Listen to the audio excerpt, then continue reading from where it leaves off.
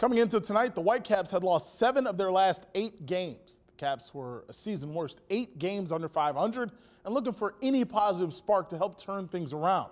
But West Michigan would run into a familiar problem.